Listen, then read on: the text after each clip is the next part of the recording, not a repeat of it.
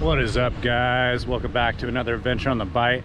Who doesn't like to catch fish in new places, new locations, new waters? In this episode, I'm going to show you, the list of things that I go through to chase after species I've never chased and fish places I've never fished before. Oh, buddy. Keep bringing me. Yeah, you got a big one on. Here. Real. Nope, you can't. You got a big fish. Okay, stop. My vacation revolves around fishing. Don't tell my wife that, but it revolves around fishing. I mean, I enjoy enjoying myself on my vacation with my family, but also catching a bunch of fish and fish I've never caught before. But he is a beauty, boys. First and foremost, you could hire a guide. You could save yourself hours of guessing and checking, research, time really. But when it comes to catching fish in new waters, I love to do it myself. The hunt, the chase, I feel like that's what we're all here for. But if you want to support the local economy, support the local guides, they're going to put you on fish. Have a day out, get the fish you're after, and call it a day. Or you can stay and watch the rest of this video and learn how I do it without a guide.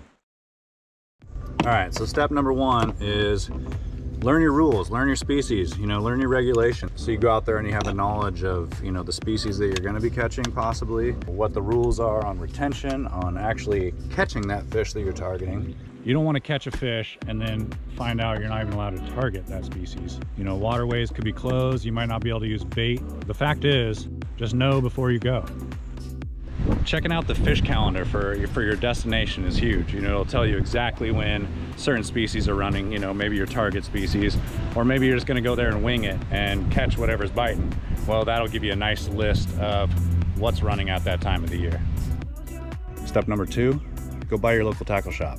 Not only are you gonna be able to get your tackle there and the bait you need, but you're also gonna get a wealth of knowledge. It's just an all-around big help. They can tell you if you're gonna be able to get your species that you're after. Holy crap. Everyone just flashed right there. Locals that you meet on the water is hands down the most info and knowledge you can ever gain. These people that you meet on the water have probably most likely fished that area their entire life, or they've caught fish there before.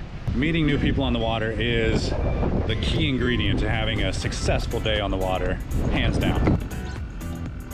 First fish of the trip right here. Ooh. See what it is. Is that a snook?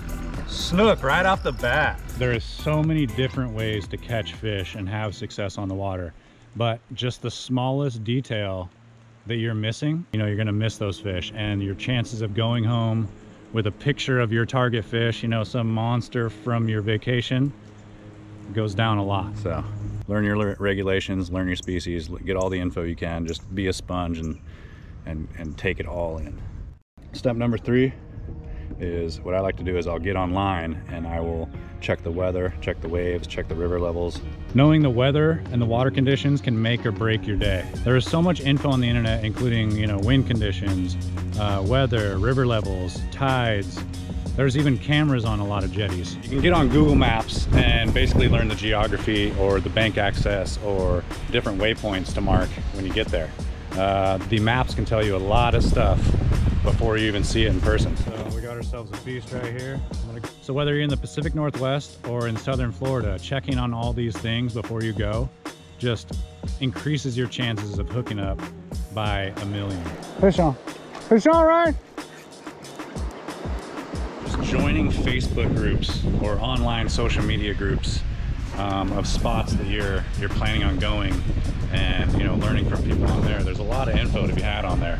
A lot of people claim that social media has destroyed fisheries, but no matter how much you frown on social media, it's helping a lot of anglers everywhere.